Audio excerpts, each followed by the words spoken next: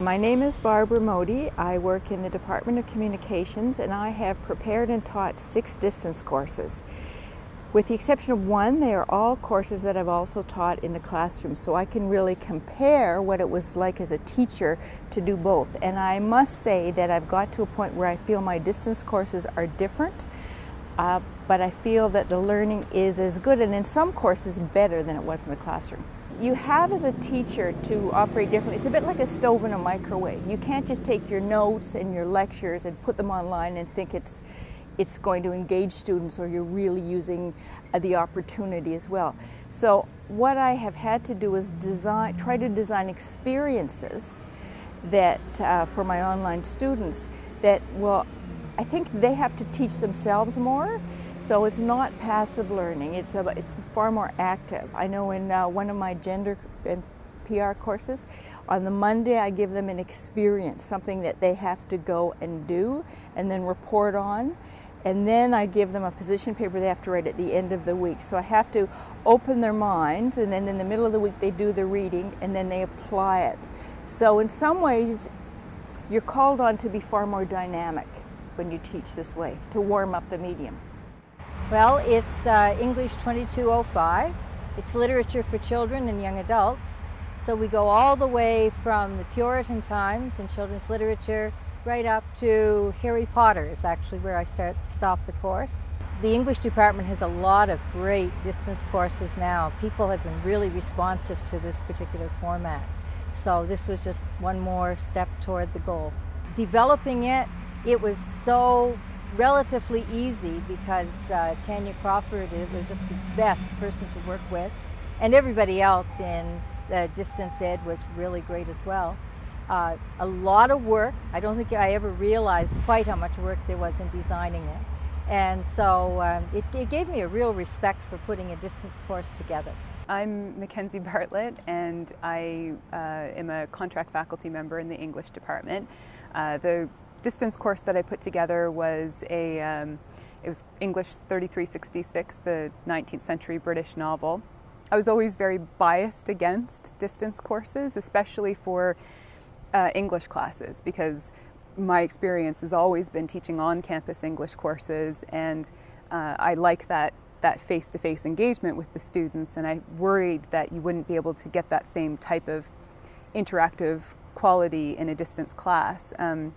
But that was what was surprising about it, that there's actually more opportunities in some ways for that interaction with the students, for different types of interaction with the students than I expected. The feedback I got from my students was that was really helpful to them, to be able to just listen to my voice, I guess, through the podcast before the class, so that they didn't have to sit there for, whatever it was, 10 or 15 minutes listening to me, talk about it. They'd already listened to that before we got together in the Collaborate sessions. I'm Michelle Esker. I'm in the Department of Psychology, and I developed 2 courses for the department. The first one was cognitive development. It's a 3rd-year course that's typically taught predominantly to child and youth students.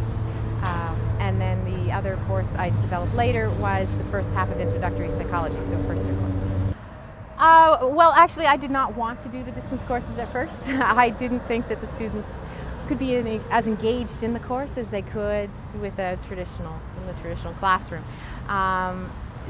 So what I did when I agreed to do it is I made sure that the students could be engaged in the course. And one of the big things that helped with that was the Collaborate, to be able to use a virtual classroom. I also use Moodle a lot, doing things like the discussion forum. I actually really enjoyed developing the distance course, and I did find that you can have the students get engaged in the course. It is possible to do that. Well, it's not material centered. I mean, you have the material, you have the knowledge, you know what you want to teach. I think it is to try to think of teaching as an experience. I think you grow far more as a teacher when you teach distance than perhaps once you're in the routine of going into the classroom and doing your PowerPoints and are there any questions and having a discussion. You've got to work really hard to pull them in. And I use a lot of probably more links. I show them videos, I have them respond that way. And I just think I think I'm twice the teacher that I was since I've taught distance. I would say to not be as nervous about it as I was when I started, because I was pretty terrified by the whole process, and I couldn't really visualize in my mind how you would transform an on-campus course to a distance course.